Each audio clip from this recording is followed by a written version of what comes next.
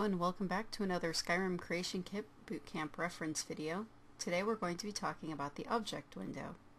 The object window is usually open by default in the Creation Kit, but it might somehow get closed by accident, so you'll need to know how to open it for yourself from time to time. In order to do that, go to the toolbar at the top of the Creation Kit and go to the View menu. From there, select the Object Window option. If that doesn't reveal your object window, then the window might be hidden under another window or behind the Creation Kit itself. Once your object window is open, you'll notice that there are several categories. Each category has a series of subcategories as well. From the top, the Actors subcategory holds the NPC and related player data, including perk information.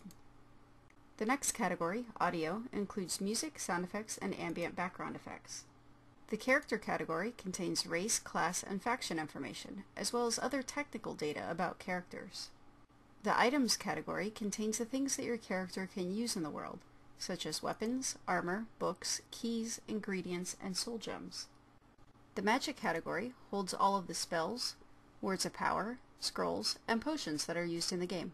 The Miscellaneous category is used mostly for technical framework, but it also includes load screen data. The Special Effects category, as the name implies, carries most of the special effects in the game, such as explosions, debris, and hazards. It also contains image spaces. The World Data category contains climate, weather, location, and encounter zones. Finally, the World Objects category contains most of the stuff that you see or interact with in the game, such as buildings, treasure chests, trees, and lights.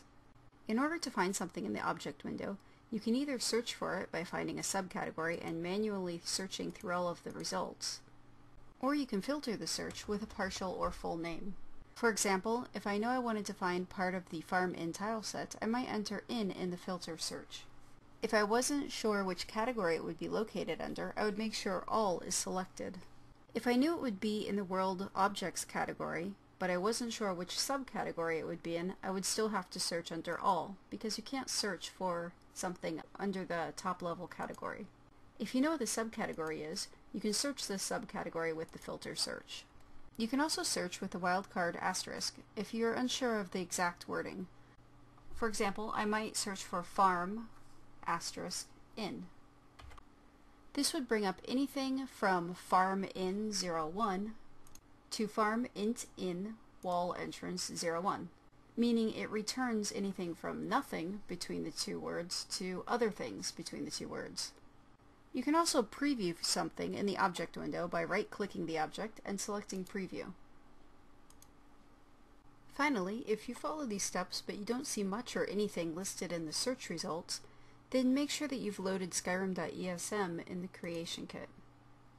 If nothing is loaded, then nothing is going to show up.